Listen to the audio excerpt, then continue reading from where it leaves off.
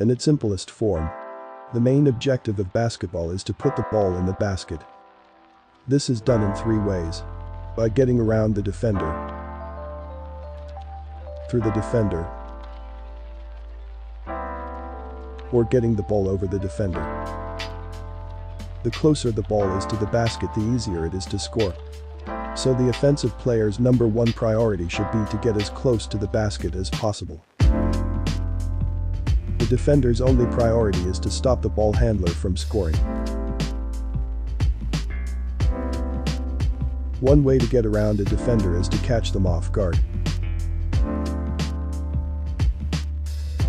As a defender can't defend the ball handler from going both left and right, they must anticipate on which direction their man is looking to go or force them to go only one direction. Faster players may take advantage of slower defenders by getting around them by using their speed. Since the defender has to anticipate or read which direction the ball is going, the ball handler has the advantage to shift them out of position and out of their path to the basket. This can be achieved in a variety of ways. One common theme is the use of a change of direction through the use of dribble moves or jabs out of a triple threat position, which is when the ball handler has the ability to dribble the ball, given that they have a live dribble, shoot, or pass. Since there's no one to pass to, the ball handler's only options here are to either shoot or dribble. Another method is a simple change of speed. Bigger and stronger players can go through their defenders by sheer strength and force. This is done by pushing a defender closer and closer to the basket. Players that are bigger and stronger have the advantage to post up their defender and back them down for closer and easier shots near the basket.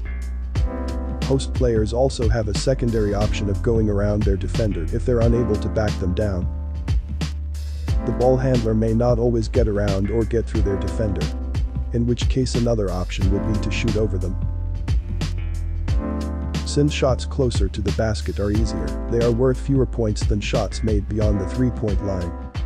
Players that have the ability to drive and shoot the ball impose a great deal of pressure on the defense, since they now have to defend in 4 directions to try and stop the ball handler from scoring.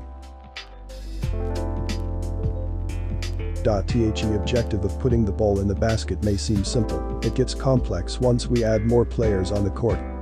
By adding just one more offensive and defensive player, the ball handler now has the option to pass the ball to their teammate. This creates to what we mentioned earlier, which is a triple threat.